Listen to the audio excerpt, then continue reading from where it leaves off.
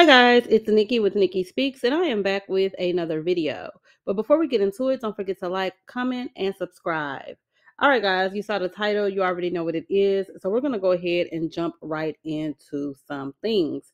Let's go ahead and start off by talking about Miss Latto and her current collab that's coming out tonight with Miss GloRilla and Gangsta Boo.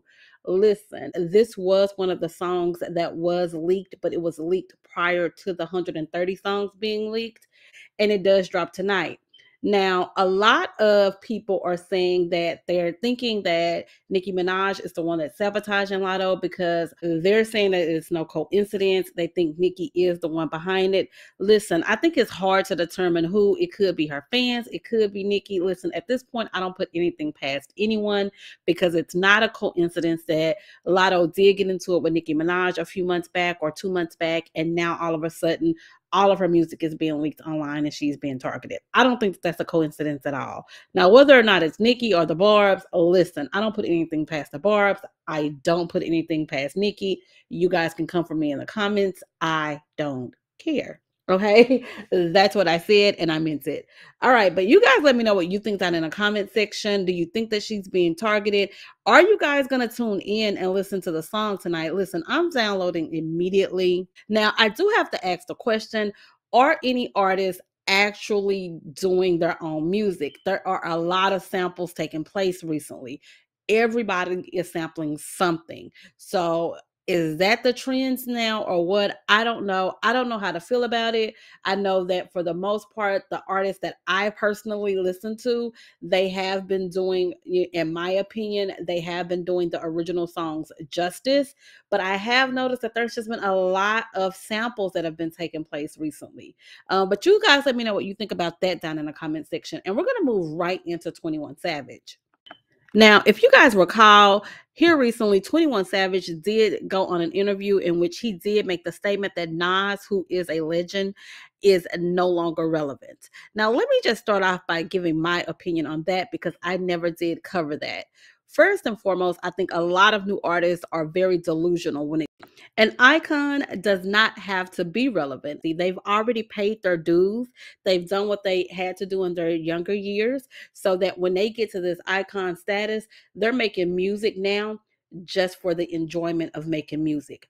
Nas is an icon. That's why you find a lot of these icons in their later years, they don't care about what they say. They take stances that they would have never taken when they were, up and coming or when they were at the height of their career. When they were at the height of their career, they were worried about being canceled. They were worried about, offending people. You have, Beyonce now who's more vocal about, how she feels about the things that are going on in the Black community. The albums that she's making are more culturally relevant to what's going on now in our community.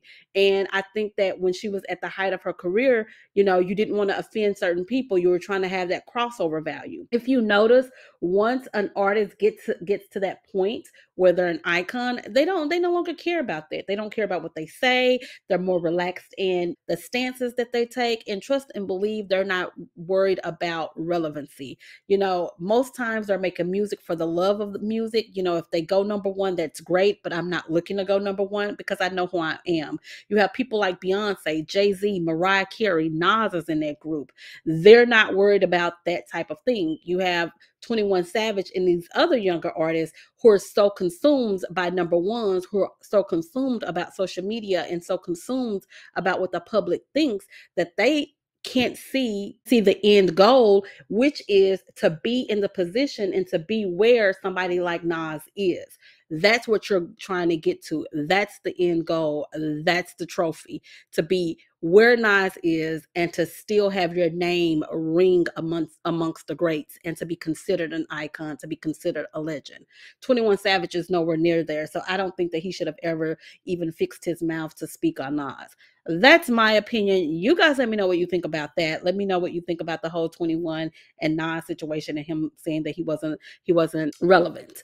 But with that being said, that's been some weeks ago. I just wanted to give my opinion on that because I never did. Let's go ahead and get into what's going on now. So Nas and 21 recently announced and dropped a single together, which I think was genius on Nas's part. Let's capitalize. Let's make some money off of your stupidity while you also backtrack on everything that you said. So I think that that was genius on Nas's part. And like I said, they recently just dropped that particular single. It's called One Mic, One Gun, and it is featuring Nas and 21 Savage. Well, now that that particular single has dropped, 21 is still acting like a chatty patty. I have never heard him speak so much.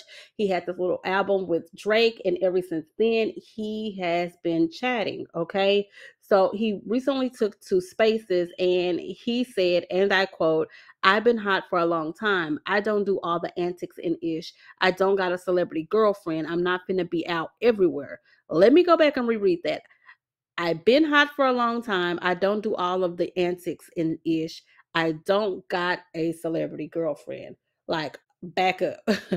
Everyone knows that 21 and Latto are dating. It's not a well hidden secret. We just know. Just like we knew Beyonce and Jay were dating, but they wanted to keep it under wraps. This is the exact same thing.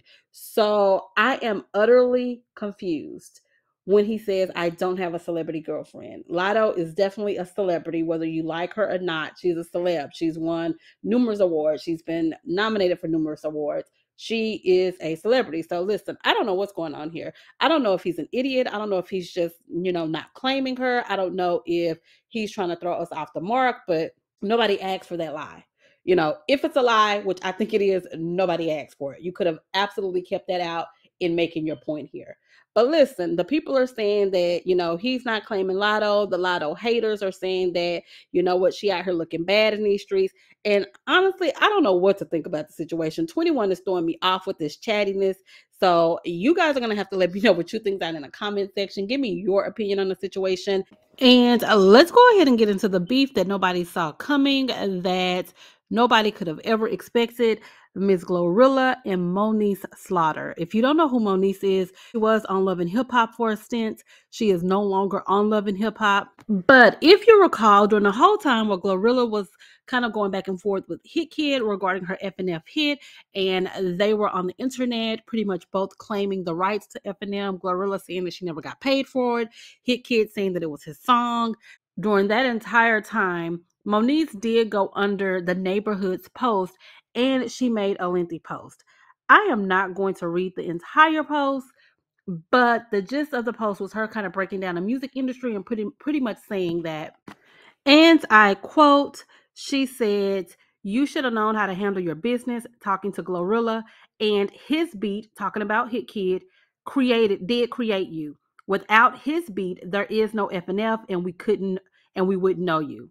Listen, when she went to the neighborhood and posted all of that, my sentiments were, you know what, you're always, and when I say I'm talking about Moniece, she's always in business that has absolutely nothing to do with her.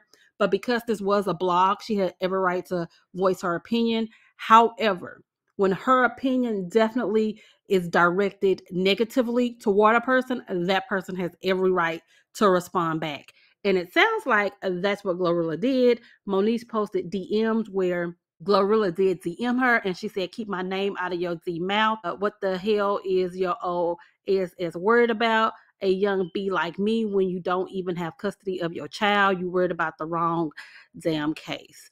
Moniece came back and said, wow, you're skating on thin ice, baby. And they kind of go back and forth in the DMs. I'm going to post what the neighborhood posted here for you guys to read. They go back and forth. And now Moniece is claiming that GloRilla got her Instagram page taken down. Listen, that's a wild accusation considering Moniece is into it with everybody. That's my opinion. Like, how can she know for sure that it was GloRilla that got her page taken down when she's always coming at different people? She said things about people's kids in the past. She's been very, very over the top in voicing her opinion and also coming at people, and she is always no holds barred. So how can she specifically point out GloRilla and say GloRilla was the one who got her page taken down? Listen, I don't know. You guys let me know what you think down in the comment section. I personally think that, hey, you decided to come to the internet and, talk directly to her. She had every right to come in your DM and tell you to keep her name out of your mouth. That's my opinion on the situation. You guys drop yours down in the comment section, and I'm going to talk to you guys on the next video.